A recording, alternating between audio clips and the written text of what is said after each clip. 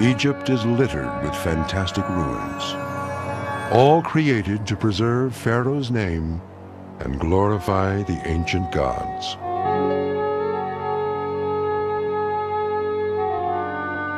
For nearly 2,000 years, ancient builders were pushed to their limits to create the most dramatic, the most impressive temples and palaces ever known.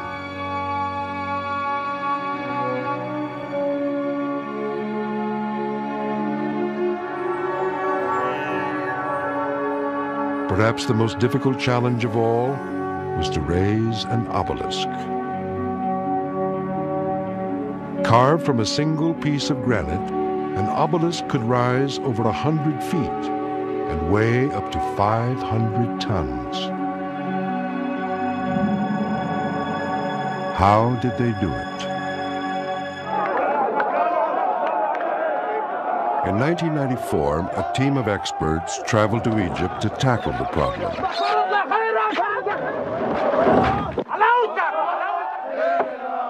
But their attempt to erect an obelisk, just a fraction of the size of the ancient ones, fell short.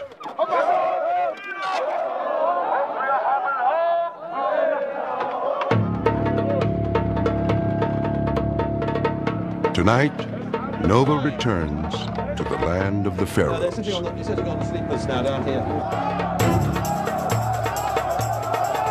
Modern engineers take another look at the evidence and try out a radical new solution to an age-old mystery. Well, you want the system changed? I want it to work, I know, I want it to work as well, which is why I gave you what I gave you. Ropes and nerves will be strained as another team struggles to recreate the amazing deeds of an ancient empire. The kingdom was in its first bloom. Pharaoh was God. All the country's riches were piled into his tomb, a man-made mountain for an immortal king. But 1,000 years later, times had changed. A new god ruled the land. His name was Amen. New kingdom pharaohs like Ramses, Thutmose, and Tutankhamun still proclaimed their own divinity. Yet they were all beholden to the king of gods. So they built magnificent temples to him, filled with colossal statues and giant needles of stone, the obelisks. Hieroglyphs proclaimed the pharaoh's loyalty. At the pinnacle was a small pyramid, sheathed in silver and gold.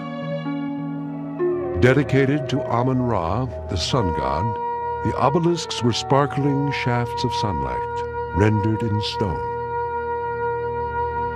For the pharaoh's subjects, the effect was awesome.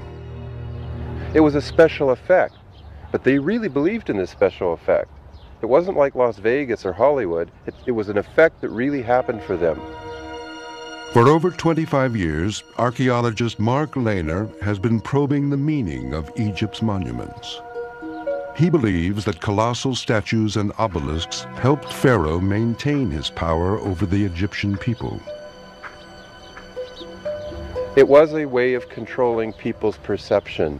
It was important for the pharaoh to have gigantic statues, gigantic obelisks where he mingled with the heavens, because it was the perception of Pharaoh's power at the pinnacle of society that held Egyptian civilization together. 3,500 years ago, along the banks of the Nile, monumental construction was routine. But now, it seems incredible. How did Egypt manage to build so much on such a colossal scale? How could Pharaoh's builders transport and erect stones weighing hundreds of tons in an age without cranes or steel cables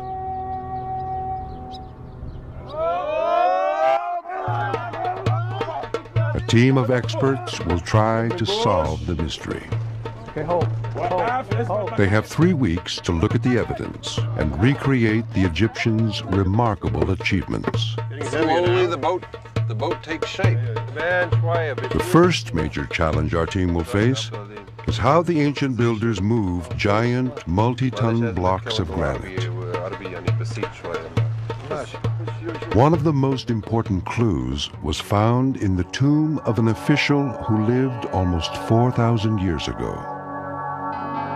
There's one tomb scene in all of ancient Egypt showing them transporting a colossal statue, and you see the colossal statue mounted on a sledge being pulled overland, and there are about 4 lines of rope going out with teams of young men dragging the statue along.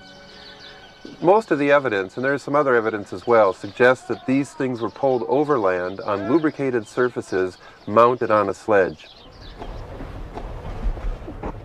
To bring the ancient scene to life, stonemason Roger Hopkins joins Mark Lehner and a large Egyptian crew in an attempt to drag a 25-ton block set on a wooden sled.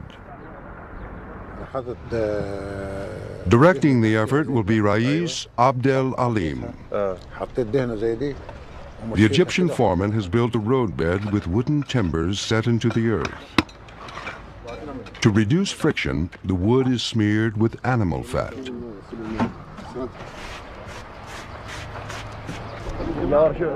Abdel Alim has a lot of experience moving heavy weights,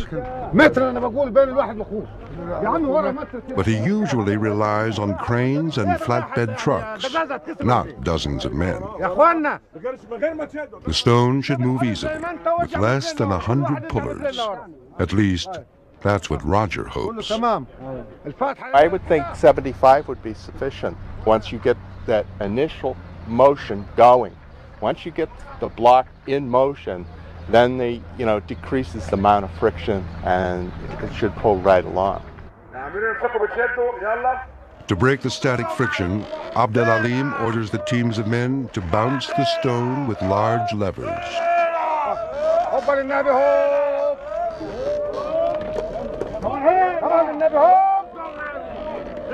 But with more than 100 pullers, the only thing moving seems to be the rope, which stretches more than anyone expected.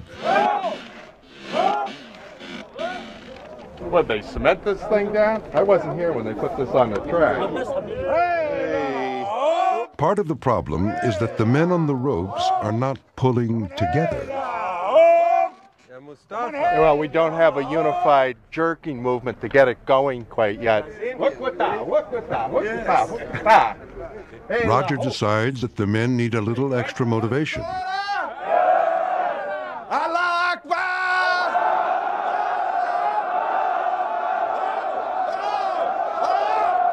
Finally, with Roger shouting, "God is great," in Arabic, the stone lurches forward.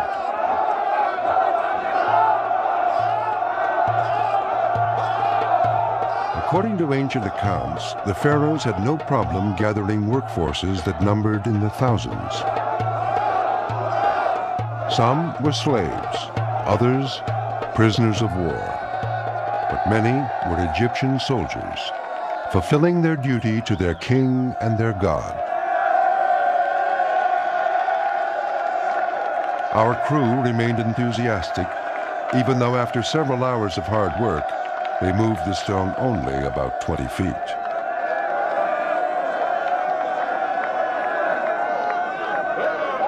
Dragging gigantic monuments is extremely slow and labor-intensive. Yet the ancient Egyptians managed to transport huge obelisks and statues hundreds of miles, from granite quarries in the south to the capital in Thebes, and further north to Memphis and Heliopolis.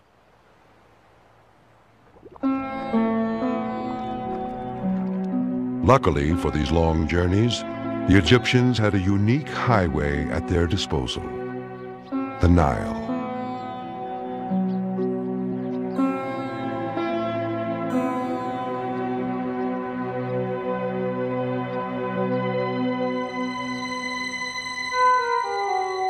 But for the river, Egypt would be a wasteland.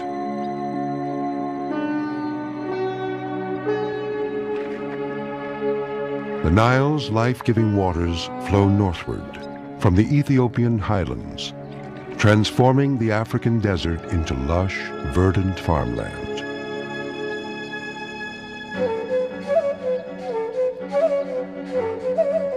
All life revolved around the river, so one form of transportation was valued above all others.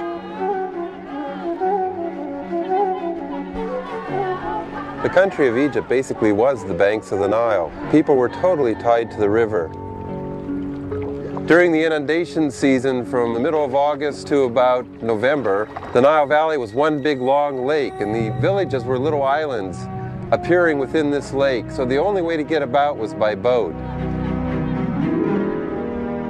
And that meant that there were boat builders all up and down the Nile, building small fishermen's boats. There were people building medium-sized boats and yachts for noblemen. Everybody had to have a boat to get along. Thanks to the Nile, the Egyptians were early pioneers of boat construction and design. But was their nautical expertise so great that they could produce vessels strong enough to carry obelisks weighing hundreds of tons? One pharaoh left compelling evidence that they could. Her name was Hatshepsut, and she seized the throne from her young stepson around 1470 BC. One of the few women ever to rule Egypt, Hatshepsut displayed a pharaonic beard and celebrated her reign by raising 4 gigantic obelisks at the great house of Amen in Thebes. Across the Nile, at her mortuary temple, Hatshepsut bragged of transporting 2 of these monoliths down the river from Aswan. To help interpret the evidence, Mark welcomes on board nautical expert Owen Roberts. A lifelong sailor and boat builder, Owen specializes in reconstructing ancient vessels. This is one of only 2 scenes that I know of that shows moving a weight of many tons by boat. On the wall of Hatshepsut's temple is a carved We're relief. extraordinarily fortunate to have this. It does look rather high out of the water, doesn't she? Although much of the wall is damaged after 3,500 years, Mark and Owen can just make out an image. 2 obelisks lying on the deck of a boat. But how is such a vessel constructed?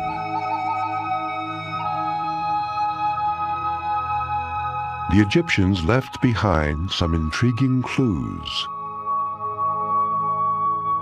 Tomb and temple walls are covered with images of boats. Noblemen and kings were buried with miniature replicas of the fleets they captained in life. But perhaps the most amazing evidence was found here, at the foot of the Great Pyramid of Khufu. I was wondering if given your... Zahi Hawass, director of Giza, now oversees all excavations on the famous Pyramid Plateau. In this discovery, no one can believe that it can happen. It happened in the summer of 1954 that King Faisal of Saudi Arabia was visiting the pyramids, and they found there is a big mound of sand located on the south of Khufu Pyramid. In 1954, one of Zahi's predecessors, Kamal el-Malak, was in charge of the site. They began to clear the sand. Then during that, he found there are 60 large limestone blocks. Each one weighed about 16 tons. Then Kamal el-Malak opened a hole, and he said when he looked at the hole, he could smell history. When he did that, he smelled history for 4,600 years ago. The smell came from hundreds of planks of cedar wood, lying at the bottom of a limestone pit. The pieces fit together like a giant jigsaw puzzle. When the puzzle was complete, it looked like this. This is one of the oldest boats in the world. Built for the pharaoh Khufu 4,500 years ago, it was carefully dismantled and buried next to his pyramid tomb so he could use it in the afterlife. For a boat lover like Owen Roberts, it's an inspiration. The boat is a very impressive piece of engineering. They knew all the tricks. They knew about stability of a boat. They knew about locking the timbers together to reduce movement, because movement destroys a boat. They knew about how to use rope in tension to bind the vessel together. All the tricks were known. All that restricted them was the fact they had only wood and rope to do it with. Today, builders rely on nails, and modern boats are almost always constructed around a skeletal framework. But ancient boats like Khufu's were built skin first, by weaving together thick outer planks. So this is a sample of skin? Yeah, just a sample of it. And you notice how thick it is for its width. The planks are very massive. I noticed there are holes on This is a replica of an ancient plank from Khufu's boat. Called tenons. And these tenons are knocked into place. So no nails? No, not much of a hammer either, I'm afraid. The holes along the edge were made for mortise and tenon joints. Getting heavier Slowly now. the boat takes shape. Yes, watch your fingers. You got any hook there? So you Additional holes allowed the Egyptians to weave the planks together. Yeah, that is pretty tight. Get a lot of tension on there. As an extra precaution, reeds were stuffed into the seams. Now this is instead of caulking. The pressure on this was one of the things that stopped the water coming in. Finally, crossbeams were added to provide internal support. I see what you mean. You put on the skin first, That's you right. build the skin, then you build the skeleton. That's right. That's right. quite remarkable. And this is what you see. With just wood and rope, the Egyptians created seagoing ships and barges big and strong enough to carry obelisks. But how is such a tremendous weight loaded onto a boat without tipping it over? Owen Roberts has come up with a boat design that would make the job easier. In order to carry the weight and to have it high, as in Hatshepsut, of course we had to go for a great beam. Whoa, You can that see is the wide. beam. It is, wasn't it? A real wide-bodied barge. She is indeed. And this To is prevent what capsizing, a barge capable of carrying Hatshepsut's obelisks had to be extremely wide, with a length-to-width ratio of perhaps 2 to 1. Wide. Yes, that's right. And this is the way you can get stability in a single hull. Owen will try out his idea on a scale model. He beaches the front end, securing it to a ramp that leads smoothly up to the deck.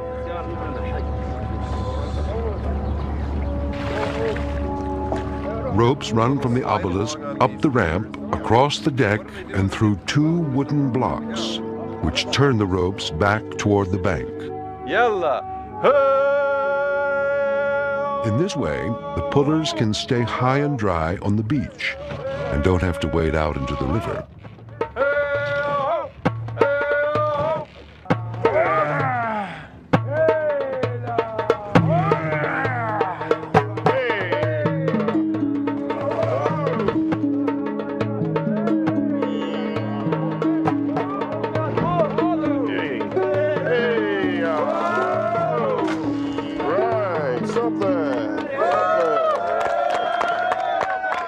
I think Owen's experiment was very successful. It's very feasible that the Egyptians simply constructed a ramp right onto one end of that boat and dragged not one, I actually think 2 large obelisks onto it. After her obelisks were loaded, Hatshepsut's barge was towed downstream to Thebes and the great house of Amun, now known as Karnak Temple. Sprawling across hundreds of acres, the vast complex was expanded by a succession of pharaohs over the course of several centuries. The god himself was believed to reside in a statue, kept under lock and key in the dark heart of the temple, the Holy of Holies. The statue is now gone, but ancient inscriptions describe the ritual that Amun's priests enacted within these walls.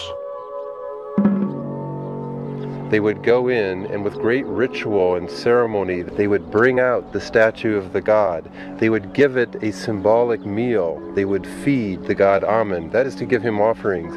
They would give him incense, and they would bathe him ritually. They would give him clothes. Sometimes the priest would take the statue of Amun across the Nile to the west bank of Thebes to visit the tombs of kings and nobles. The family members of those deceased would be having barbecues out in front of their tombs, literally picnics, to have a communal meal with Amun and all the ancestors. All the statues of the deceased kings, who were gods in their own right, would be brought out of their temples to greet Amun. And then, of course, Amun would be brought back into Karnak temple, down that axis, put into his little inner house at the back part of the Karnak temple, and he would be, in effect, put to bed. The doors would be resealed with great ceremony, and then Amun would be at rest again. As time went on, the quest to please and impress Amun drove pharaohs to erect bigger and bigger obelisks. Weighing up to 500 tons, these were some of the largest single stones ever quarried anywhere in the world. They were carved by hand and adorned with intricate hieroglyphs. Somehow, the Egyptians managed to stand them on end without breaking them. Each balanced upon a small stone pedestal with no support other than its own enormous weight. Only a handful of ancient obelisks survive intact in their original positions. All physical evidence of how they were raised has disappeared, except for one tantalizing clue. This groove is one of the only direct pieces of evidence we have as to how they actually erected the obelisk. On every pedestal stone, a deep groove is carved in one side. Without this groove, the obelisk might slip across its base. But the groove acts as a brake, and it helps keep the obelisk aligned when it's pulled to vertical. The trick is getting one edge of a stone weighing hundreds of tons safely into the turning groove. Literally just moves from there onto the roller point here. Mark Whitby is one of Britain's leading engineers. And so we start applying load at the front. He's devised a unique theory of how the ancient Egyptians might have raised their obelisks. And tips it over. Inspired by the complex wood and rope work on Egyptian ships, Mark has designed an elaborate system to rotate the obelisk slowly down onto its pedestal stone. Just pull it to vertical and put it in the position much as it really is in real life. He hopes to try out his idea in a quarry in Aswan. A 30-ton granite obelisk has been placed atop an earthen ramp, and preparations are underway to lower it 12 feet into a turning groove.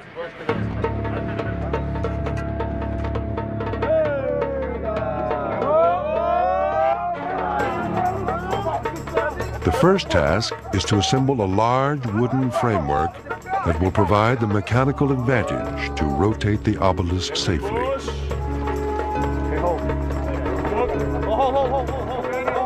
In this supporting role is Rick Brown, a sculptor and timber framer from Massachusetts. At the moment, he has no idea that events will soon propel him to center stage in the obelisk drama. Meanwhile, Owen Roberts and his son, Yola, are in charge of rigging nearly a mile's worth of rope. With all this rope and wood, Mark Whitby hopes to harness the giant stone, carefully control its descent. While the engineer and his small army of assistants scramble to build their complicated contraption, Roger Hopkins is pursuing a completely different approach. With the large-scale obelisk already spoken for, Roger is left to experiment with a mini 2-ton block. And he's not happy about it. If they ever give me a decent obelisk to work with, then we can do something. But no, I always end up in dog patch with the puniest little, you know what I mean. Even though his obelisk is small, Roger still has to lower it with care. Up on the ramp. But instead of relying on ropes, he prefers a method that is more low-tech. This is more like an ancient elevator of sorts. So you're going to put it out onto this sand and then take the sand away to lower it down to its base. Yeah, we're going to drag it out, drop it on this pile of sand. Now I've got buried under 21 tons of sand is Roger's miniature pedestal stone, complete with turning groove. This block of wood goes all the way down to the turning groove of my pedestal stone. Likewise, so do I have a timber here and another one on the other side, which will help guide me when I'm removing the sand out from underneath the obelisk. Roger's homespun technique doesn't impress Mark Whitby. What we've got to do when you're moving these heavy stones around and wanting to put them somewhere is you've got to have absolute control over them. Imagine this for real with a 300-ton obelisk. And then look at the sort of control Roger's got right now with his sledge. I want, you know, we got to come, it's starting to shift over that way. Stand up. There's a thing called planning. You have to plan every single step in advance. And it's not appropriate necessarily to run back and get the chainsaw and slice off bits of sledge because you haven't thought about how long it needed to be to begin with. That's it. A loss. In spite of Mark's criticisms, Roger is not alone in his support for the sandpit method. We have a number of pieces of evidence that sand was used in this way for lowering colossal sarcophagi down tomb shafts and for raising monuments like obelisks. There's actually an ancient papyrus where one scribe taunts another one, challenging him to design a way to erect a monument of thy lord, namely the pharaoh. It could be an obelisk, maybe a statue. The 3,000-year-old document reads, "Empty the space that has been filled with sand beneath the monument of thy Lord, so that the monument may be established in its place." There it goes. There it goes. Many scholars believe the Egyptians used sand, but others argue that it's difficult to control. To come forward and over this way a little Removing it from around the base of a 300- or 400-ton obelisk could be dangerous. You know, we've come quite a way so far. Okay, we got it pretty level for you all the way around. Yeah. A little bit here and a little bit there. After a couple of hours, the obelisk is reaching the bottom of the sandpit. There, just move. And Roger is now removing the sand with his bare hands. Roger, Yeah. do you think they would ever have been literally doing it by hand with a 400-tonner like you are? Yep. I'm asking, you think so? Yeah. Why not? Now you're in charge and you're doing this, so you watch out. Right. Watch out what? Well, it just move moved, you know, ever so slowly. Well, it looked freaky from here, Yeah. with your hand under there. I could see it moving.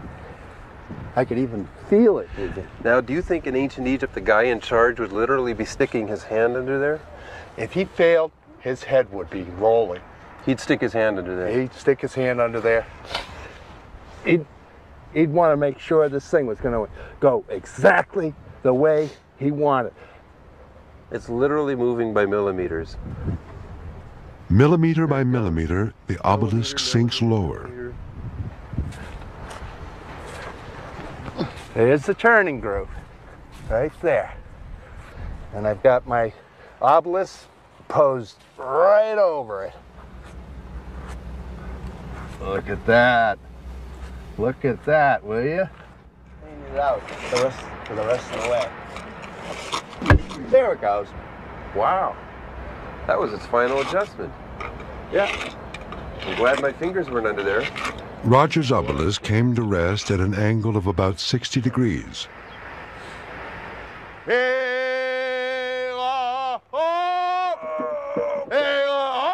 Weighing only 2 tons, it's not difficult to pull the stone to vertical.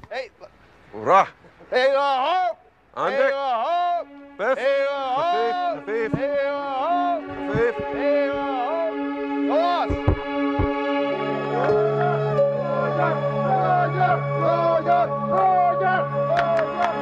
But the ancient obelisks were up to 500 tons, and pulling them upright was not so simple. To make the job easier, Mark Whitby thinks the Egyptians would have lowered their obelisks to a much steeper angle, like 80 degrees. Our goal with this method is to get the obelisk into as steep an angle as possible. Actually, to get it to vertical with not a lot of effort. We're trying to control it very precisely in the way it comes forward. To make the obelisk go forward, gangs of men will pull on ropes suspended from the wooden frame. Mark hopes that as these ropes tighten, the obelisk will tilt downwards and eventually rotate around the large pivot log. This mechanism is a bit of an ingenious device, but actually I'm an engineer, and that's exactly what engineer means, an ingenious person. You know, as an engineer, it means we've actually planned the process. We've done lots of calculations. We've calculated dimensions, we've calculated weights, we're calculating how the weights move as the obelisk rotates. I'm happy our sums are right, but equally, you know, one has to double check, and we're going to find out shortly. Mark has done a lot of calculations, and of course we know that the Egyptians had mathematics. They had fractions, they calculated slopes by rise and run, but they probably didn't use the calculations that Mark has used in order to design this system of raising an obelisk. The Egyptians would have approached it more by experience. And so the first thing to do is to actually apply some tension to the ropes pulling down here, and to rotate it about... Mark's method has a number of things going for it. It assumes that the obelisk was tipped, which is very likely. And then it also uses outriggers of a sort, like they used in their nautical technology, their boats and their ships. It places great reliance on the use of ropes to pull the obelisk down in a very controlled way. And we know that they would have done this in a very controlled way. 60 men are brought in to pull on the ropes attached to the giant wooden frame. Nobody in front of here. Okay? The time has come to test Mark Whitby's method and see how well he can control the obelisk. No, behind here. Behind here. Everyone is warned to stand back, just in case the 30-ton obelisk tilts too far and topples off the platform. With each tug, the giant stone teeters precariously. Get the blocks in! Blocks in! Rick Brown places wooden chocks beneath the rising obelisk. I think maybe it'll be 2 to 3 pulls before it actually comes down onto this bearing. So I think we're doing quite well in that sense. It's not a bad system. Mark's first goal is to tilt the obelisk down so that the pivot log makes secure contact with the top of the platform. This log is then supposed to rotate right up to the edge, guiding the obelisk precisely toward its pedestal, 12 feet below.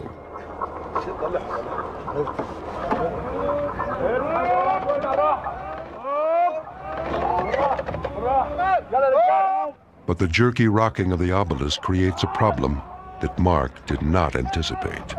Hold, get the bearing in! The giant log has slipped out of its intended position and is moving dangerously close to the edge. We've come down on the bearing slightly in front of where we expected because the bearing slipped forward. Yeah, we're about 2 inches. as it rotates forward, it gets very, very close to that edge. Now, that's not necessarily a problem, as long as it doesn't come over the edge. The rigging team struggles to pound the log back into place.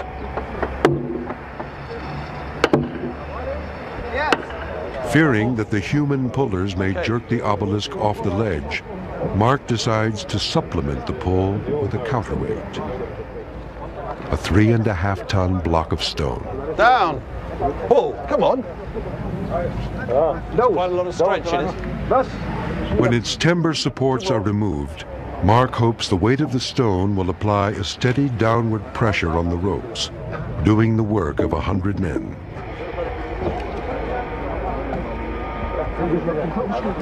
But as the stone is lowered to the ground, Mark finds that the ropes holding the counterweight have simply stretched. Stretch down there. Quite a lot of stretch in it. And the obelisk hasn't moved an inch. It's more stretch down here, Rick, than anything else. In spite of all his plans and calculations, Mark's method is not working. Very disappointed, but we're going to have to rebuild the whole lot. Desperate to make some progress, Mark decides to take a modern shortcut, suspending the counterweight in midair with a crane. But this risky move just causes more problems.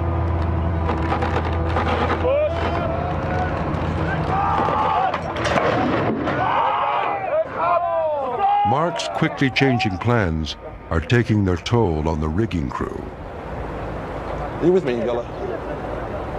Oh, I'm slipping out of your grasp a bit, mate. Well, what I'm saying is that the knot, we've got to make a knot that works, or we've got to find another way of doing it. Well, the system I gave you before seemed to be working okay. Now you've changed it to what you wanted now. No. What I'm saying is that that distance is now, is bigger. With morale plummeting, Mark Whitby must give up on the counterweight.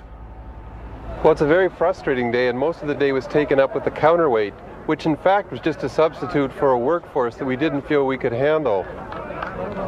The machines haven't worked, so now we're just going to try the people that we had intended to try in the first place. Yola? Over 200 men are put on the ropes. Everyone senses this is Mark's last chance to make his method work. Loosen those ropes! Loosen those ropes, Rick! Loosen the ropes! Keep those ropes loose! Hold! Mark's old problem with the pivot log has returned to haunt him. Once again, the giant log has crept forward. And this time, it has gone too far.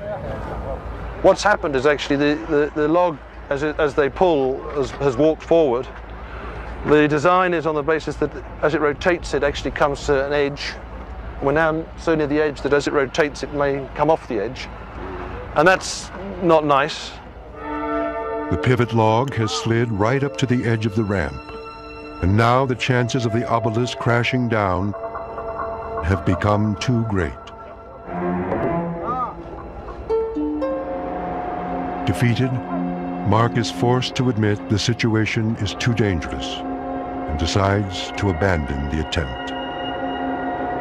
Well, right now I feel gutted personally and for the whole team. We've got to this point where we realise that to go forward would not be a good idea and is possibly negligent in the sense that we're putting at risk people's lives. I think we all made a critical mistake, not just Mark. We wondered what was the most complicated technology they had, and we said it was in boats. And then we said, well, how would they have applied that to a job like raising the obelisk? But in translating boat technology to the particular situation of the obelisk, we developed this monster. And I think that was the wrong way to go about it. Hold! Hold! Hold! Another obelisk raising attempt has ended in failure. Most of the team is completely demoralized. Timber framer Rick Brown is the exception. We know it can be done. It's just how far we want to go with attempts, and I think we can make it happen. I really think if we stayed here a week, we could raise this obelisk. But unfortunately, Nova's time in Egypt has come to an end. Back at home, jobs and families beckon. The search for answers will have to continue somewhere else. 6,000 miles from Aswan, at a granite quarry in Massachusetts, a new plan is being hatched that may solve the obelisk puzzle once and for all. See if it'll do it without it. No. Rick Brown is the one member of the team who couldn't give up. I'm a sculptor, and I live in the world of making things. I have a passion for making things. And the idea of walking away was just, I just couldn't imagine not solving this problem. But that increases your In Egypt, Rick was enthusiastic about Mark Whitby's plan. But now he decides to take another look at the sand pit. Okay, check your alignment. Take those and put them back there. Rick liked the simplicity of Roger's method. But one thing worried him. There it goes. Roger used sand that was slightly damp. It didn't flow well and had to be dug out from directly under the obelisk. Potentially very dangerous. He wanted to make sure this thing was going to go exactly the way he wanted. Rick decides to use dry sand, abundant in Egypt's arid climate. With the help of his wife and fellow sculptor Laura, Rick begins planning a new kind of sandbox. Okay. Wow, look at it go. Okay, this is great sand you got. This is dry sand, that's important. The sand pit is set up so nobody ever has to go inside. It's perfectly safe. Is that the main advantage between this method and doing it the way Roger did it, where he was inside the box digging? Well, that way nobody's going to get hurt. Well, I didn't get hurt. So it all depends on the flow. You use the flow instead of diggers. With dry sand, the sand will flow. And with wet sand, we go home. The main force at work in the sandpit is gravity. The obelisk sinks under its own weight. But how is it steered into the turning groove? Rick will try to control the stone with several brake ropes. In addition, the back wall of the box is a series of steps, carefully aligned with the turning groove.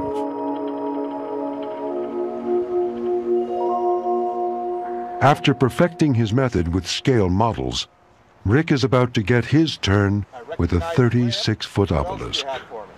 Well, Roger, we have a ramp. We have a 25-ton obelisk sitting on top. Maybe 30 tons? Maybe 30 tons. I doubt it. We have a sandbox. The sandbox is filled to the top with sand. If you come up here, you can see this opening. That's our portal. The sand will flow right out of the portal. Right now it's choked off. What we're going to do is we're going to take that out by hand with hose and pull all the sand out. And as we do that, the obelisk will rotate around and fall right into the center of the turning groove. All the details of Rick's model have been scaled up for the 25-ton stone, including 3 gigantic ropes that run the length of the obelisk and are secured to 2 large brake logs. 1 inch, okay, so we pick it up from here. Assisting Rick are friends from the Timber Framers Guild, a group dedicated to traditional building techniques. With everything in place, the team is ready to begin. Okay, You ready? let's point this thing to the sky.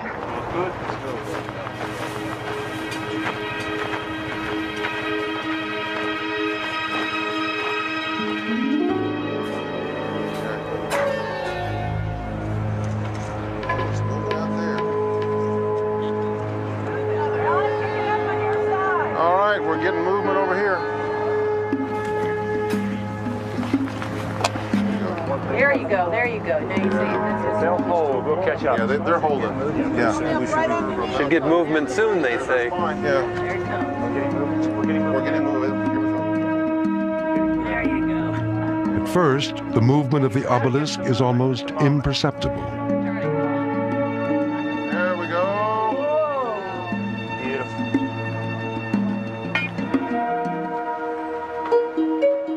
But slowly, the point of the stone begins to rise. Ellen? Whoa, there we go. Ellen.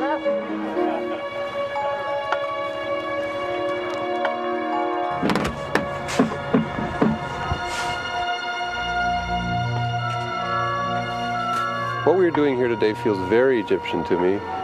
The ramp, the box looks very archaic. The colossal ropes, the big logs, the sand. It's big and it's massive, but it's using very simple forces. Simply the force of flowing sand.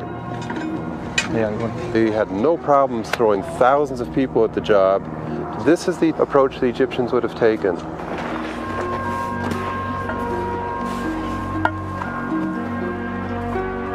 The approach takes time. After half a day of digging, the obelisk has only rotated a third of the way toward the turning groove.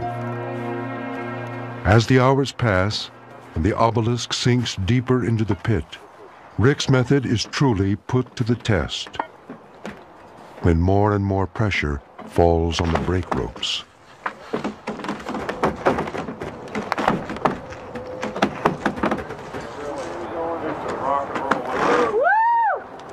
How much of the rope stretched so far? Well, the ropes have stretched around 7 to 8 inches. Wow, really? Yeah, and we're still well within the safety range. Oh! Rick's team predicted a certain amount of stretch in the ropes. But if their estimates are wrong, the obelisk could overshoot the turning groove. Tension mounts as the stone approaches the critical angle of 75 degrees.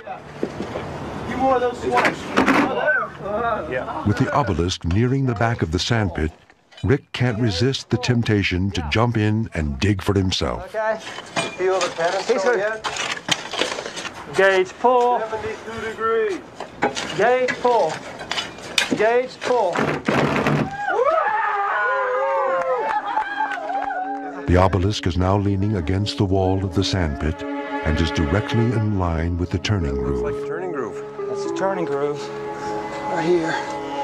See the curvature? Yeah, there it is.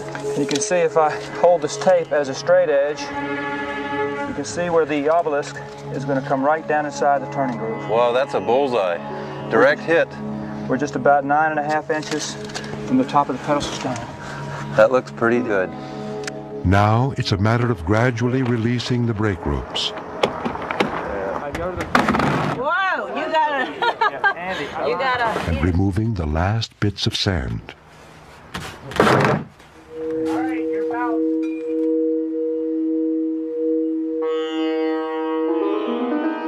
For 3 more hours, the work goes on. Finally, in the dark of night and without a sound, the 25-ton obelisk nestles into its groove. We are home.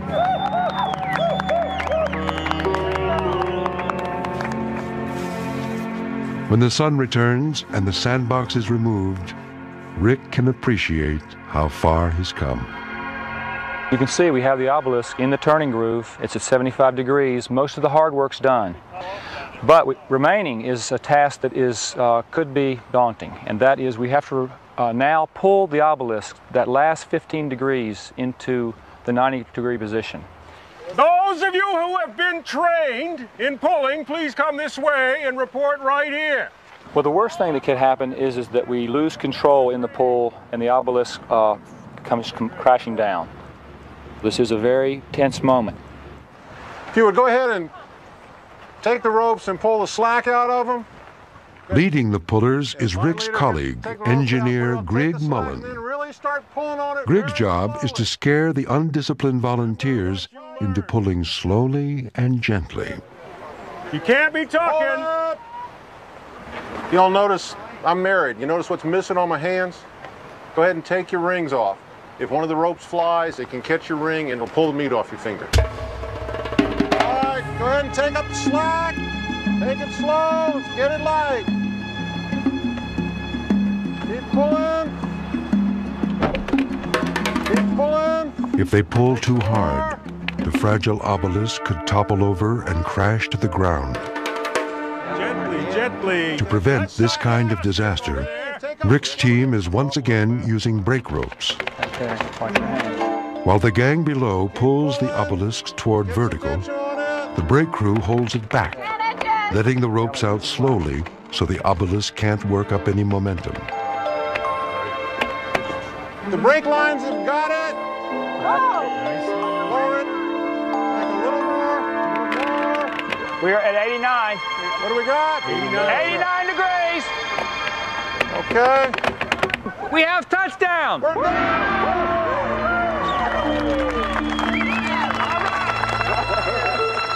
We have a freestanding obelisk. Your inspiration, Roger. This is the way the Egyptians did it. This is the way we did it. We were mimicking the Egyptians. It's a very perfect moment. The Egyptians had to do it with as much control and just as slowly, because they not only had months and months of hieroglyphs that had been cut, people may have died, a lot was invested, and they would have had just as much control. I'm glad we got it done. Common sense and what I knew intuitively would work proved itself. I'm a happy camper. This is the kind of thing that we had hoped for, and it happened because from the very beginning we believed that if we acted and thought like the Egyptians, that we would have the success. You know, the Egyptians were learning through keen observation, looking carefully at all the details. They learned how these materials behaved, and once they understood that, they used those forces of nature to be able to do something as magnificent as this.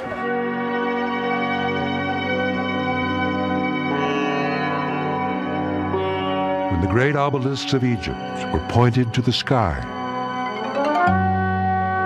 the engineers in charge of the raising would have done all they could to protect the pharaoh's monument. Most likely, the process was slow and painstaking, relying on human sweat and the gentle force of sand. The method may have been simple, but the result was spectacular.